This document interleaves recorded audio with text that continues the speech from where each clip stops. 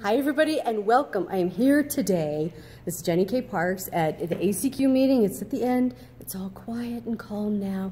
And all the bags are out the door. All the bags are out the door. My bags are packed. Okay, sorry.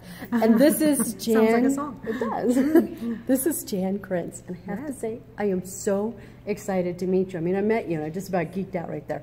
Because I remember... We won't tell her, will we? I remember checking out this book from the library myself.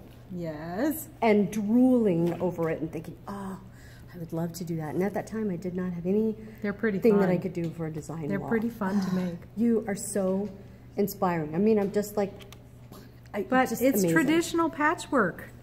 That's the thing that I love about it. Yes. You use fun fabric and you do simple pieced work. Yes. Yeah.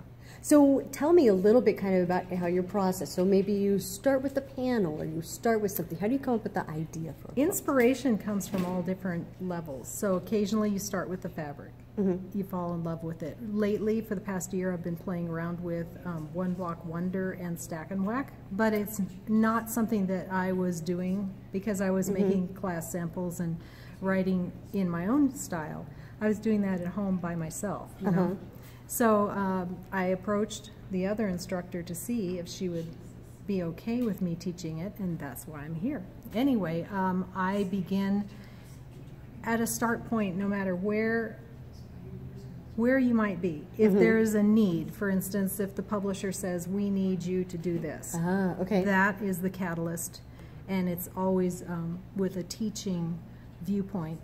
I also fall in love with fabric, just like anybody does, and sometimes you just have to cut it. You have to make something out of it. The third thing is occasionally I see a need in class. For instance, when all of the students were showing up with Turning 20 and Yellow Brick Road and very simple designs where you take a square or a rectangle and you cut it a certain number of times and you reassemble. They're so intoxicating for people who work full-time. They're caring for children and probably elderly parents, and they have a spouse and a home to take care of. So that is speaking to a specific quilter. She needs that beauty and that accomplishment of making something fun and simple. And look, I have something that I can use at the end. And it's beautiful. The fabrics are lovely. So that type of a quilter needs something that's simple. They need something that looks attractive when they're finished. And that kind of led me to looking at traditional quilt blocks. The kind our grandmothers made were very small, and a lot of times it had to do with the scale of the fabric pieces they could get their hands on.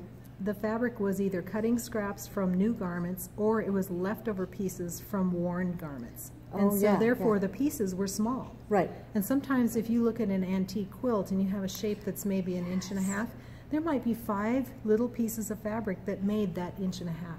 It's really humbling. And you know, it makes me think we have such a gross abundance of everything, of food, of fabric, of you know, good weather and kind friends. So to me, I think that we obsess over things we shouldn't. We should just enjoy the process. Amen, sister. I love it. I love it. So writing a couple of the books, they were focused on simplicity.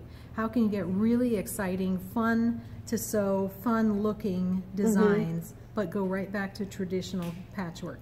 And so I think even though we're in a tradition or a trend right now where we have younger sewers and they're young moms and they have great cameras, so they blog a lot, they also still need to start with the basics. And so you have to get those somehow. That's a good point. Good point. So whether you're doing applique, where you apply something on a base fabric, or you sew 2 fabrics together side by side, everything we wear, everything we use in our homes, you know, that's soft is fabric. Whether it's towels or curtains or aprons or clothing, it's all fabric. So it's a good fit. Wonderful. Wonderful.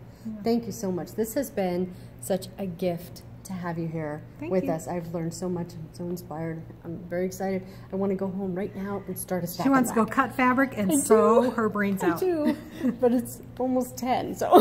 This is my personal conviction. I think that sewing in your pajamas has got to be part of the equation. And chocolate, you know, And if things go wrong, I just turn the machine off, I stand up, I go eat chocolate or go have a cup of coffee. Come back. Yeah. Oh, perfect. And then you come back. Yes. Sure. And I like how we're kind of matching. Yes, we planned Ta-da! this. You got the memo. Good. Thank you.